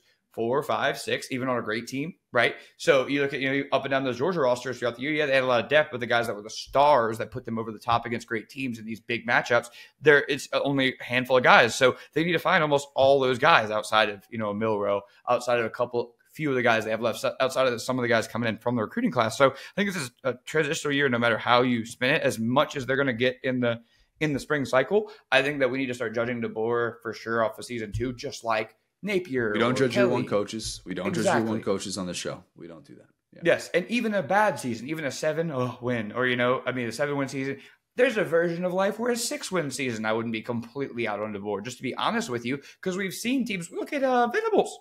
6 and 7. Yeah, 6 and 7. They were 6 and 7. And then year 2, we talked about how they got all the losers out. They got the culture. So I'm going to be fair and say, I'm not going to say I see these challenges. And then at the same time, well, if you don't make the playoff, it's a failure. If you keep your head above water, if you get recruiting, that's what I'm looking at, is I know these guys can coach. I almost am sure. Can you get the recruiting in late to where you're at least in the conversation? Of the top 5 recruits, almost all of them are either favored or going to LSU, Alabama, and one's going to Auburn are favored to. You know what I'm saying? You are coming into a deficit. So you need to make up that time, and you're not going to be winning while you do it. You need to do two things at once, you know? And that's further down the road. And that's further down the road in a different discussion. So the 8 teams who are worthy of preseason playoff expectations: Bama, Georgia, LSU, Mizzou, Oklahoma, Ole Miss, Tennessee, and Texas. Non-bowl teams like Arkansas, Florida, Mississippi State, South Carolina, Vandy. I don't need to explain to you why you don't have playoff expectations. I'd say you can't make the playoff. We're living in a different world of sport, but I'm not going to sit here and say that you should have those expectations. Bowl teams like Auburn, Kentucky, A&M. Kentucky, when you're a team that has 2 winning seasons in SEC play since the Jimmy Carter administration, a little bit different. A&M, we're talking about a year one coach, a lot of roster turnover. Auburn beat New Mexico State or just stay on the same field with them, and then we can talk about making the 12-team playoff. But yeah, that's kind of where I landed with this. So I know that was long-winded, but I think worthy of kind of setting the table for a lot of these discussions in the SEC. It's tough when it gets to 16, man. That's what I'm like adjusting to right now, doing some of these SEC wide things. I'm like, man, there's a lot of meat on the bone for 16 teams in a conference. Okay. Yes. And sorry, one more note on the Bama thing. Remember, I know the world's a different place, but in this way, it actually hurt you. It didn't help you. Remember, Saban was not good in year one. I just want to be clear. That was a 7-5 team, different right? Inheritance of what Saban took over then versus what DeBoer's taking over now. No, I agree, but I'm saying now everybody can raid this roster. It's not you got an open season to go compete with people. Yeah, it's a new era, but this is the only time I'm going to use that example because you're so right. Same thing with Kirby Smart. Different era, but now you have the opposite where you can't go get guys out of the portal. They can come get your guys. So it's almost like a negative advantage for DeBoer. Yeah, very true. And Bama will still be able to get non-SEC guys in the post-spring window. I would expect there to be a feeding frenzy with that. All right, let's kick it to Aaron Murray. Great catching up with him. Talk Carson Beck, some Bobo Crow that I ate, a little Caleb Downs, and more. So here's Aaron. Now excited to be joined by a very special guest. It is the one and only Aaron Murray. Aaron, I thought for a very brief moment, next time I have you on, I'm gonna bring some champagne. We're gonna pop a bottle in your honor because for a brief moment, it looks like Will Rogers was off to Washington. That would keep your SEC passing record intact after it looked like he was going to smash it. Last time we talked on these airwaves, that was pretty much a foregone conclusion that you were in some trouble. Now he doesn't look like he is going to be staying at Washington. He's at least in the portal. So the possibility has opened back up. Do you have alerts on your phone for Will Rogers transfer portal news? I should put up some like Google notifications if there's anything Will Rogers-esque that comes out. I do have his number. I should just hit him up. I'm like, dude, like, come on, let's be serious. You told me on the field, second last game up to the season, I had their game. I went up to him and said, listen, your records are safe. Yep. And obviously I'm not going to say it. I'll let you make that announcement. But I was like, yes. Just like secretly in the booth calling the game that day. I just had a little bit more energy calling Mississippi State Bulldogs. So, yeah, I was very excited to see him leave the SEC. And now Saban just retired a year too early. He retired a year too early and started this domino effect and opened up the door for him to possibly come back to the SEC. I was playing this game the other day with some friends. I'm like, but where would he go? Yeah. Like, where would – he's not going to Alabama. Where would – if he wanted to come back to the SEC, like where – Arkansas? That's the only one. That's the only one at this point. And even like Vandy. Vandy added – 2 portal guys. They got the New Mexico State kid, the Hugh Freeze killer, and then they got Nate Johnson, the kid from Utah, who beat Florida in the opener, but then got benched for the pig farmer. But yeah, I think you're good. I still think you're good. It's going to be fine. Why, nothing against Arkansas. Like, why would you want to come back into this conference knowing how difficult it is and knowing you were just at a place very similar to Arkansas and how tough it is to win football games? And then they have to learn a new offense. Like, it's just like, why not go somewhere? And I'm trying to be genuine here, not like trying to force him out of the SEC. Like, why would you not go somewhere where you know I'm going to have a hell of a football season? The appeal at Arkansas would be Robert Patrick Petrino, obviously, getting to work with him. Which, look, everybody dogs A&M and says, oh, it didn't work. Their offense improved by 11 points per game. Oh, yeah. And their quarterback position was much, much better with him on board than without him. So, like, that would be the one probably thing that I'd leave open, but it looks like I don't know, maybe they're going to make a post-spring move. Who knows? Never say never in this day and age with the roster move. But do you know how many yards away he is from your record? Do you have that number in mind? I don't. I feel pretty good about the touchdowns, though, even if he came back. I think the touchdowns, I think he has to get close to 30 Yeah, in you're order to good break there. the touchdowns.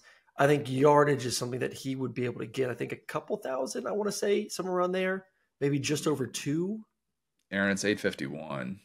Oh, never mind. Less than 1,000. I think it's, I'm pretty sure it's 851. I thought it was, maybe that was like before I covered his game, middle of the season too. It was around there. So, wow.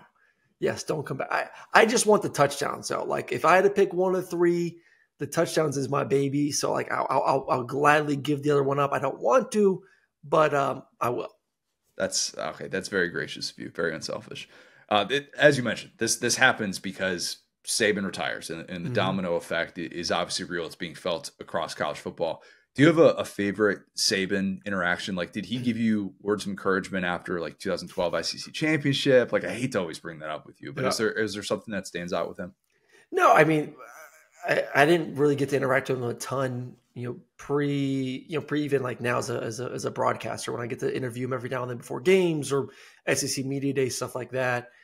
The only interaction I can remember during my time at Georgia was the summer before that year. So 2012 summer, we are at my boy David Andrews. His parents have a lake house at Lake Burton. Saban has, at the time, he had 2 houses. I think he sold one of them. I don't know if it's the other one so or not. But anyways, so we're driving the jet skis around. So we, well, let's go see if Saban's there. It's summertime. Everyone's out. And we saw him on his backyard. So we drive up and, he comes down and we're chatting and he's asking how we're looking. And we're like, yeah, we look pretty good, man. Got a good team. Got this kid named Jarvis Jones who terrorized me in practice every day. He's going to get the play. So excited to see what he looks like. Got all these pieces. Like, we think like the East is we have a chance to win the East. Very confident. And probably gave away way too much information, to be honest. Anyways, so we asked, it was like, so how are you guys looking? How was spring? How was, summer been going?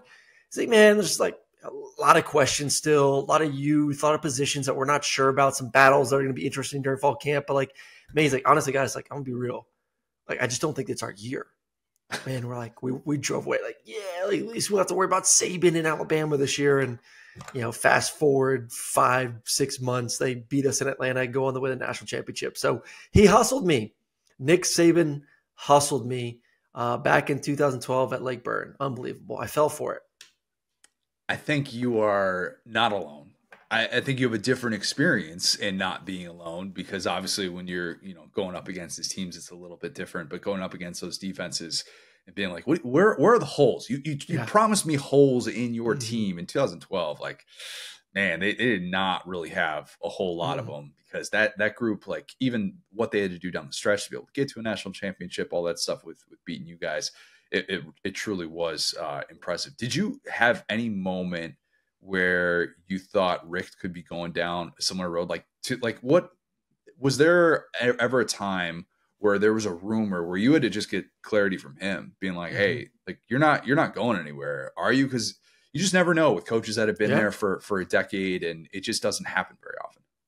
I never felt like that with Rick. Obviously, he was in great health, a lot of energy. If anything, he started to do more on the back end of my time in Georgia. So the first couple of years, he was truly the CEO. I mean, he was, he learned it from Bobby Bowden at Florida State. Just drive around the golf cart, wear the hat, hang out, talk to boosters on the side, do all the politicking, and let my OCDC kind of do their thing. And I felt like heading into junior year, senior year as well, he missed being a part of the game plan. He missed being a part of the quarterback meetings. He missed being with us in drills. And you saw a different Mark Rick of just being more involved. So like, I never felt like this guy was losing interest. This guy was, kind of, fading away from wanting to even coach. Like, if anything, like, he felt rejuvenized and re-energized to be out there with us each and every day, which was awesome, just to get his eyeballs on me and Coach Bobo's eyes on me, just to continue to kind of tweak me here or there, both in and during the off season. So no, if anything, it was always Bobo, because we did have, and I know a lot of people are going to laugh at this, we had a great offense. I mean, we were a top 3 or 4 offense every single year. And Bobo was young, good offense coordinator, putting up great points, was under the tutelage of Mark Rick, who was, got his job because he was a great OC at Florida State. So it was like, okay, is Bobo going to leave at some point? Like, that was always my worry. just because like, man, I didn't want to learn a new offense. Like I knew the offense, I knew the checks. Him and I worked really well together. He trusts me a lot with the game plan.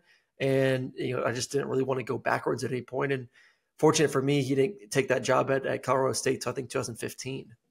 I saw you talking about it on Snaps about how it might upset a lot of people to hear that you didn't commit to the G. You talked about like, you grew to love Georgia as a Tampa kid after getting there and after, seeing the love and seeing all the tradition associated with the program. But like, is that something that you ever thought about realistically of, okay, if this happens, and I know it's a popular topic of conversation with how much movement there is in the portal right now, but like if Bobo's gone, if Rick's gone, like what does that look like for me? Did you ever even have to sit down and make a list of like, all right, what are the things that I would consider? It's a different world now than it was then with the portal.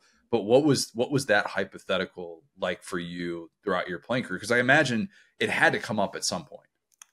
I think the only time it came up, I remember it was before freshman year, and it was the quarterback battle. It was between me and Menberger. This was before, he got in a little bit of trouble and got dismissed from the team. But I mean, there was a real conversation of like, if I don't win this battle, like I'm not staying here.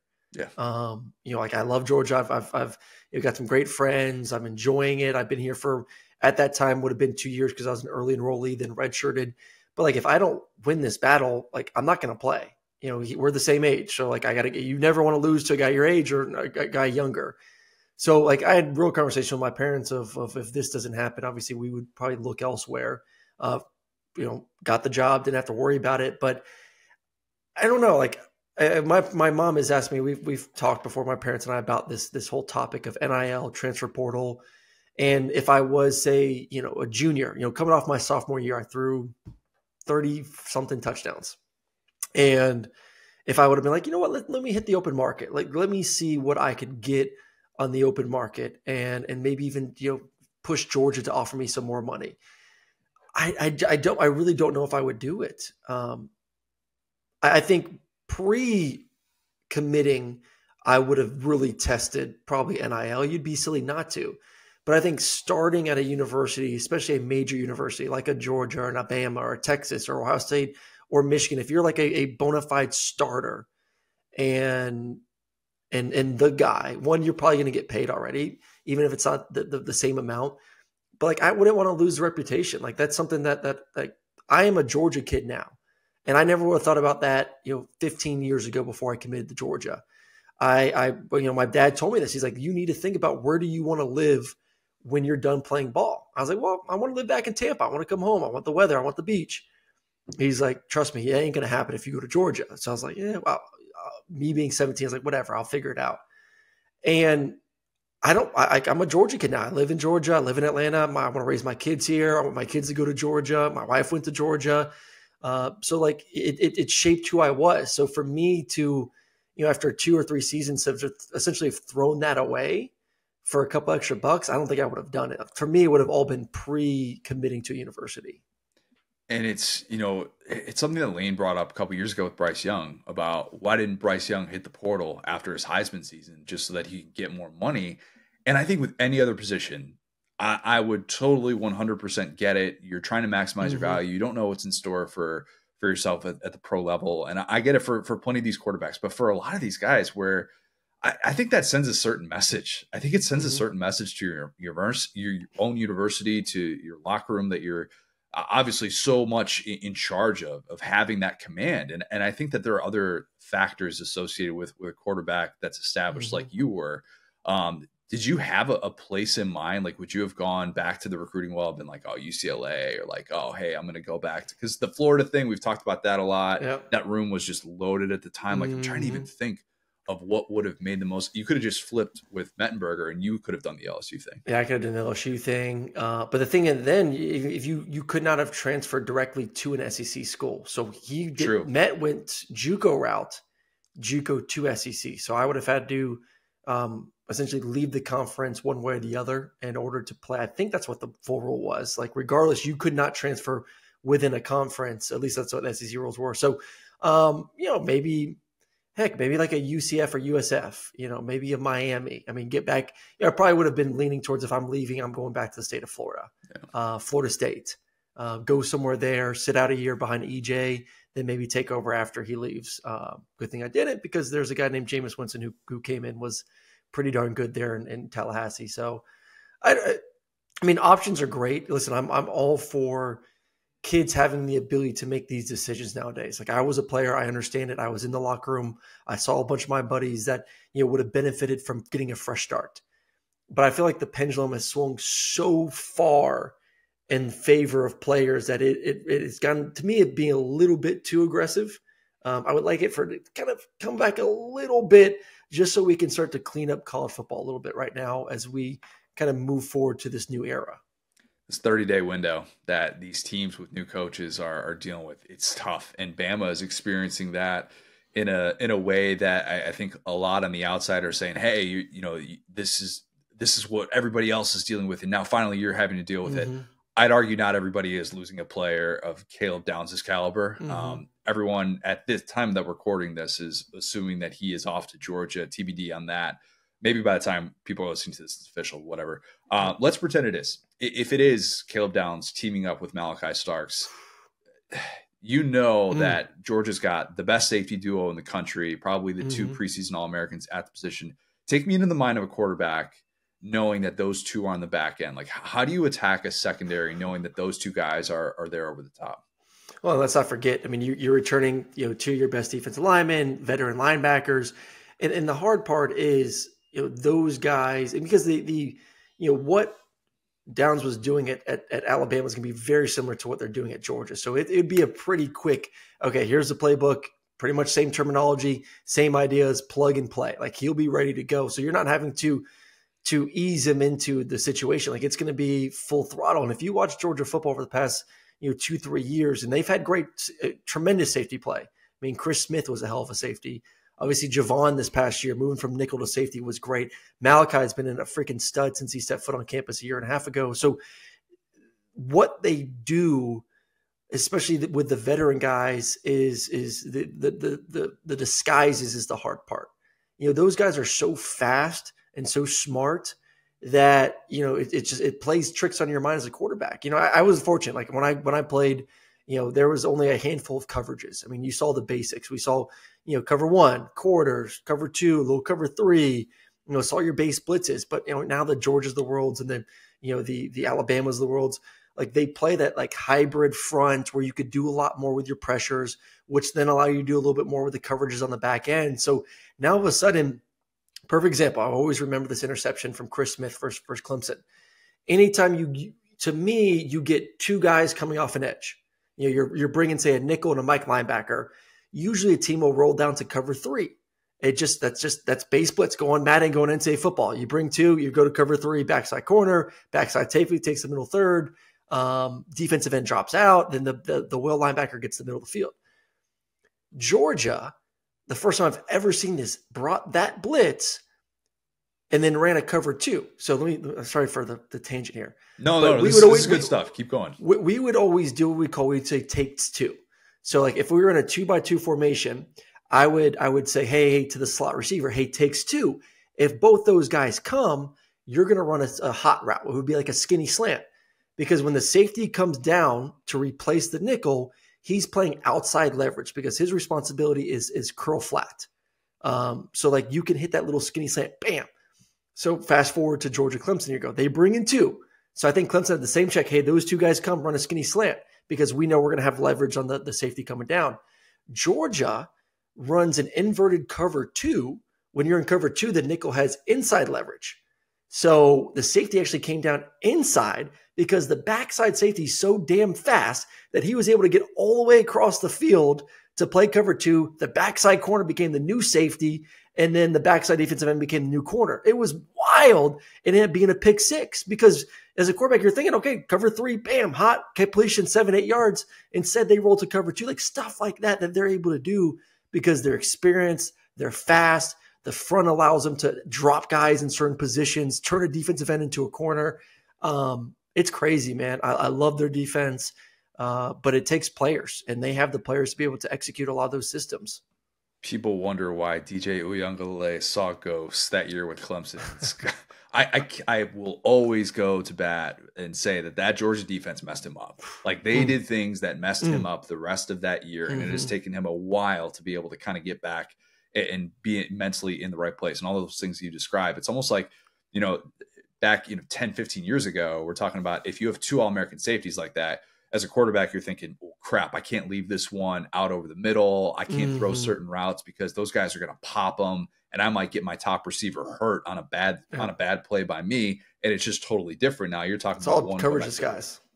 Exactly. It's all coverage disguise. They can cover so much ground that they can just sit there and cover two, and then boom, all of a sudden it could be 3 or 4 different coverages at the snap of the football. It's like, do you go over the top with those two guys? Do you try and just say, hey, if we get that I mean, yeah, like I don't know. When you see the way that Downs, he tackles in the open field, like as a true freshman to do the things that he did, it's so unbelievably rare. And I just he would present such a mismatch, and he's going to continue to present a mismatch no matter where he lines up all the time. And for him to get with the right defensive scheme it just feels like a cheat code. It is. It is. I mean, Georgia's defense, I mean, the secondary last year, I mean, they're the two best secondaries, in my opinion, last year were Alabama. And you're going to see, a couple of those guys get drafted in the first round, and then Downs as a safety there, Malachi Moore.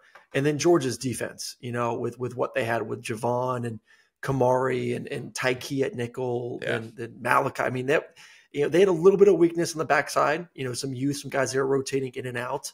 But like those two defensive backfields were two of the best in the country. Like not many teams, if any teams, threw the ball on Alabama, threw the ball on Georgia. Where Georgia got beat last year was just up front. I mean, it was inability at times to get after the quarterback and the inability at times to stop the run. And especially versus Alabama, it's not like Alabama like these gaudy numbers, but like we all saw Alabama moving bodies, taking double teams to the linebacker. So if he didn't transfer to Georgia, which once again, like we don't know if this has happened or not by the time this releases, but even if he didn't, I still think Georgia, what would have one of the best secondaries in the country. But if he goes to Georgia, you have the best secondary in the country this year. You also have probably the number one safety in the draft 2025, the number one safety in the draft 2026 playing together. It's pretty good. It's pretty good. Pretty good. Where do we land with Bobo? I apologize. I admit it. You and my boy T-Bob should just do a straight 20-minute Bobo bash podcast, because the amount of times that he gives me crap about Bobo is almost as much as what I hear from you. I'm reformed. No. I'm reformed.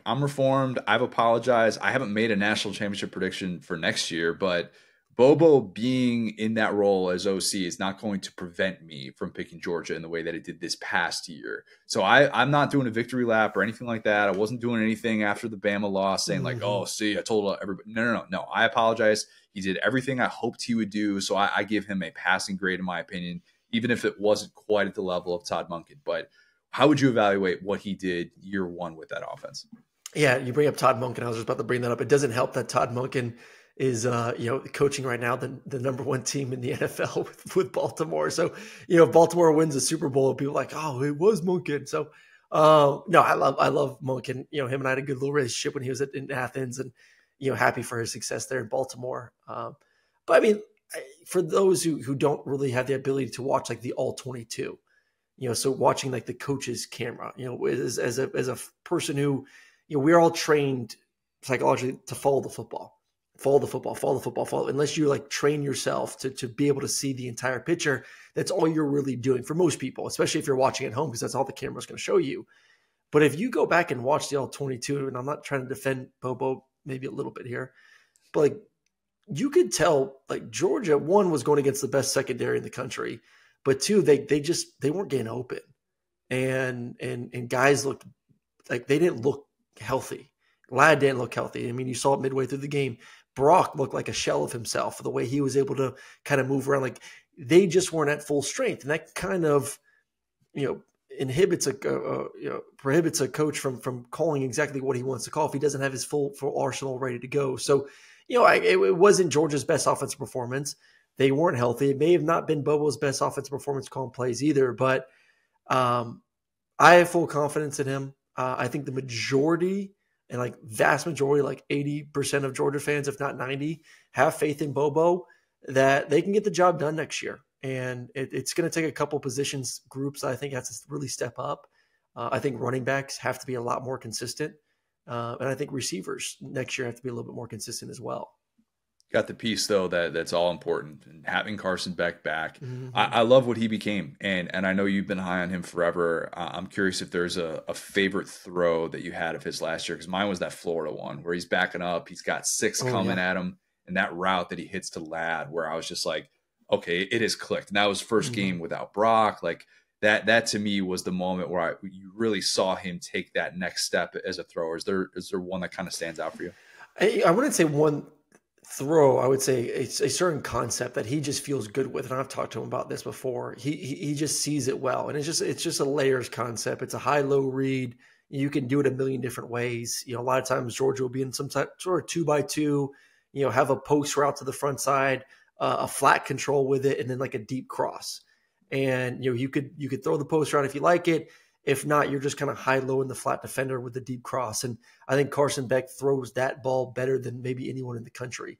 That like 20 to 25 yards across the field, keeps the guy in motion. I mean, the amount of times that he threw it where the guy doesn't have to adjust, he can just catch it in stride, and that 25-yard play turn into a 50-yard play. He can throw it with touch. He could put some mustard on it if he wants to. It's a difficult throw. I mean, you're throwing the ball 25 yards down the field to a guy running full speed, and you have to maneuver it around linebackers and safeties, and he does it so darn well. So that's my favorite throw of him. Makes me really jealous because I couldn't really do it that well, but I also am not 6'4", 225 with a rocket arm. That's fair. Let's take Beck off the board. And if I give you another SEC quarterback to build an offense around, and it's deep in the SEC, it's really deep, who would you go with? Would you go Milroe, Ewers, Dart, Cook, Nico, maybe somebody else? I like Ewers a lot. I'm a big fan. And the thing that jumps off the page with me with Quinn is the anticipation which he throws the football. Got a little bit better with the deep ball towards the end of the season, but the one thing that you appreciate about him, because you see how much it can translate to the next level, is the receivers have to be on his time. And it's so funny. Like I remember even when I was in Kansas City with Coach Reed, we would have an 8-yard stop route. And I remember Coach Reed would tell our receivers, like, listen, if you're getting pressed, that 8-yard stop route may turn into a 6-yard stop route, because the West Coast mindset is everything is on time and in rhythm. Like that quarterback is taught he's going to go 5 steps and the ball's out of his hands. Like he's not holding on to it. So like you need to be on his time. So if you don't get your 8 yards because you're getting jammed at the line of scrimmage, you need to know internally, like, okay, it has to stop at 6 because ball's coming out. And as a quarterback, you kind of know, like, okay, he's getting jammed up. I'm going to throw it to this spot instead of that spot. So it's all about timing. It's all about getting the ball out on time, because how that affects all the other routes, how it affects the defense. And when I watch Quinn, he throws with some of the best anticipation that I've seen from a quarterback. And a couple of times I've seen multiple times where it hit a receiver and tight end in the helmet because he was too slow to get his helmet around or his head around. So, he forces those guys to play at a certain level, speed-wise, and I love it. And I think this year, year 3 in the offense, they went to the portal. They got some good receivers. I think he's due for a really nice season, and definitely a mid-round, if not early first-round draft pick come next season. So much of that O-line back to year 3 with Sark. I find myself trying to like not be too crazy optimistic, but man, it seems like his potential is through the roof. Last one for you. I never ask you this stuff, and I don't know why I don't, but can we end with a story about a quarterback that you played with? Carson Wentz, Chase Daniel, Alex Smith, 2 guys that everyone loves, and Carson Wentz. Yeah, I mean, I loved all of them. You love Carson Wentz? Really? What's that? You love Carson Wentz? Oh, Carson was great. Carson was really nice. I mean, he was a rookie when I was with him in Philly. Just a really nice kid, hardworking, humble. I think Philly got to him a little bit. I mean, Philly can get to a lot of people. Carson was a little bit of an introvert. I mean, like I said, one of the nicest guys you'll ever be around, one of the best teammates you'll ever be around. But Carson didn't want the spotlight. I mean, that's just his personality. Like Carson was not the one. Like we would have like a quarterback offensive line dinners, And Carson would hate it when we'd have dinner like inside like the city, Thursday night after practice, we're going to this restaurant, downtown Philly. And he's like, "Do we have to really go downtown?" Like, he did not like the spotlight. He didn't like, obviously he did it and he was gracious and he was always so nice to fans. But like, he just wanted to live his life of, I'm going to play football and I'm going to go home and hunt fish. And like, he lived like 45 minutes away from the facility, like in middle of nowhere. I don't even know if it was Pennsylvania or Jersey, like in the country. He's like, "Get me out of here. Like, get me out of the city." Let's say, like, no hate towards any person or fans in general, but just like, he just liked to kind of, be to himself, with him and his dogs. And I think at the time his girlfriend. So, but such a great teammate. I loved Alex. Alex was such a great mentor. Alex would always, every day, after practice, we'd be in the quarterback room watching film, like post practice, and we'd be listening to music. And Alex would just grill me on like 80s and 90s rock every single day. And I'm like, "Alex, like, I wasn't even born when some of this stuff came out." But he's like, "Girl, like, how do you not know this song? How do you not know this song? And you have an older brother. Shame on your older brother for not teaching you some of these songs." I'm like, "All right, Alex, like, I will go home and start listening to 80s and 90s rock more, so that when it comes on, I can give you the exact artist and name of the song." So always a good time with those two, but very different. He's not that much older. He's like, what, 37 now? Like, No. How old is Alex Smith? Alex Smith was drafted in the early 90s. No. Early 2000, I mean. Early 2000. No, he's drafted 05, right? He's 39. 39. He's not that much older than us. He's we're my brother. Yeah, we're the same year. So it's so weird. Like, when I got drafted, you think of these guys as so much older, because I watched Alex in high school and college. Yeah. I even think maybe even middle school. I watched Alex. You remember Alex was 20 years old when he got drafted. I mean, he was young. So, crazy. I knew about Alex Smith and watched him for so long. Then you get in a locker room with him, and you think like this old veteran guy. And I like thinking about it now, because I'm 33. He was only like 29 years old, and I thought he was like this super wise man. And I was like, dude, I remember when I was 29 years old, like, no, but like, you look up to him because you've seen him play so much NFL football before. Just call him dad accidentally one time. Yeah. Just let it slip. Happens to the best of us. Aaron, you're the best, man. We'll do this again. We'll talk soon. Appreciate it. Jersey contest. Round 1, we did our voting. Follow the SDS pod on Twitter, at the SDS pod. We did round 1. Bobby Boucher, clear winner. Easy winner. That's kind of the way that we'll do it. We'll just go every 4, and then we'll have some sort of bracket style thing at the end where the winners will get to be able to face off, and we'll do it that way. So round 1 is, or at least the first part of round 1, I should say, is in the books. It's my turn this week. If you're watching this on YouTube, which you definitely should be, you can see that I am wearing an Ernie Banks jersey. Yes, we have the old school Cubs logo. The only thing that frustrates me about this jersey, which it's like the pullover style, I love it. The back, you can kind of see in a little bit with the logo right here, but the back, trying to show you as much as possible. I definitely just pulled a muscle in my back doing that. Kind of hit me with the traps. Like, let me just show you my back really quick. I'm trying to keep my headphones on because I got the plugins. But the numbers kind of, and the lettering kind of wrinkled up a little bit with probably not doing the right wash settings one time. Mm-hmm. And I hate it when stuff is that sensitive, like every sweater that's ever existed. But yeah, I basically, I got this jersey kind of on a whim the summer that I worked at the Baseball Hall of Fame. And so this jersey was purchased in the Baseball Hall of Fame gift shop. We had a discount, a pretty significant discount. I want to say it was like 25, 30% off or something like that for whatever we wanted to be able to get, which was incredibly cool and also incredibly daunting to be like, what do I want to settle on? Because I am still a broke post-college student that's making some money with this internship, but not making enough money to just go ham in this gift shop like I would like to at this point in my life.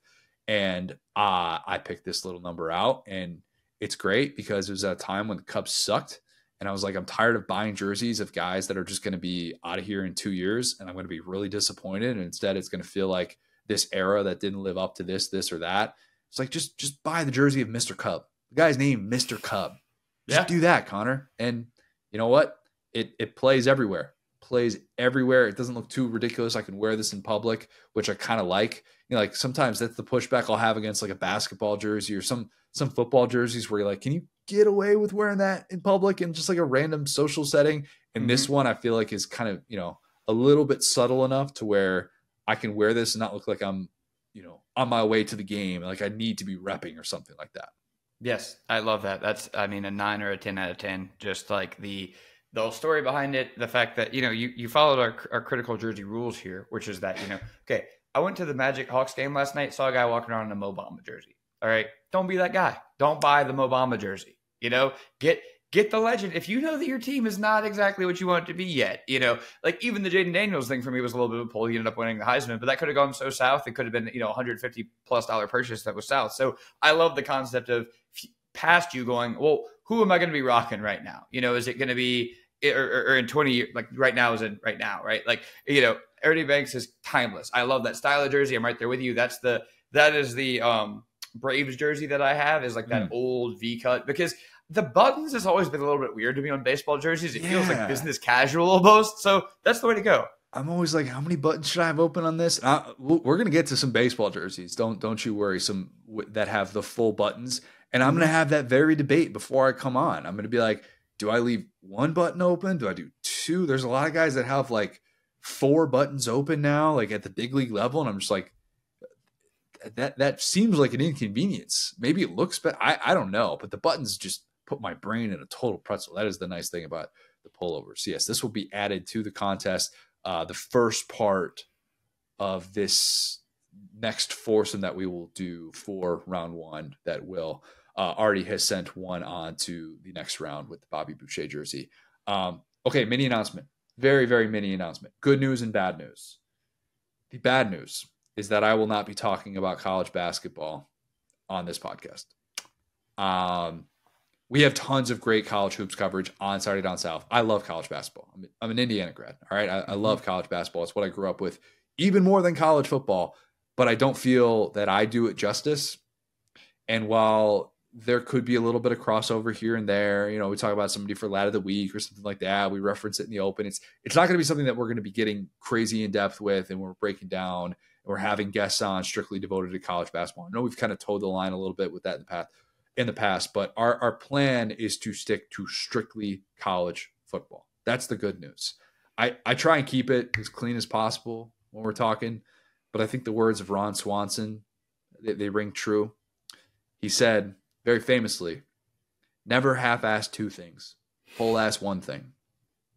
That is what we're going to do here on the Saturday Down South podcast.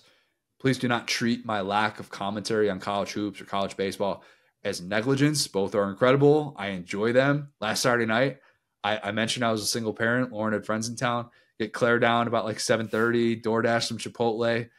Went to town in the biggest burrito bowl I've ever had. Watched every second of IU just getting destroyed by Caitlin Clark and that Iowa team.